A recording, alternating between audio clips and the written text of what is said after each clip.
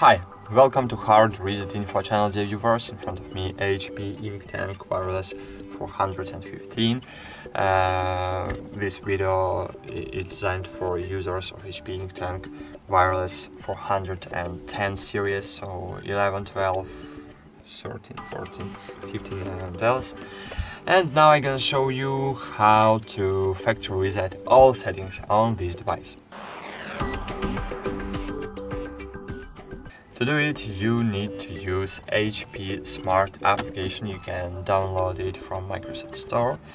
Then you need to connect to your printer using USB cable, or using m.web server. You can connect using your IP from the browser, but as you can see, I have not connected to the Wi-Fi, so I can't use m.web server from using Wi-Fi, so I can use only m.web server using HP Smart using USB cable.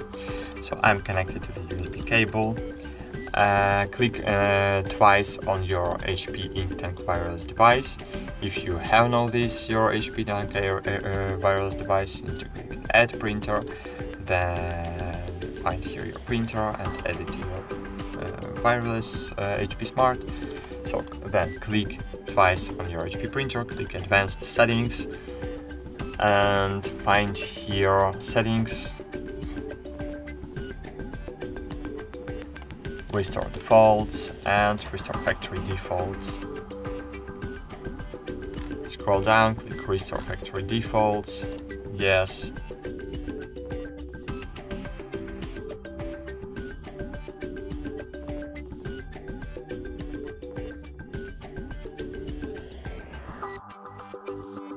And wait a while.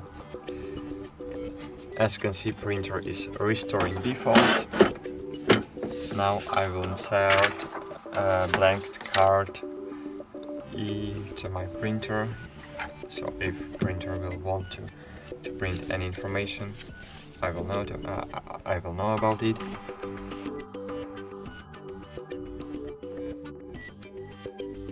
That's it. As you can see, that's it. M.web server is working. Oh, printer status is unknown. So can I connect?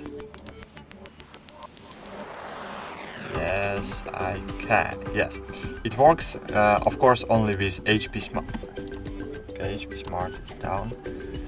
So let's try again. Ready.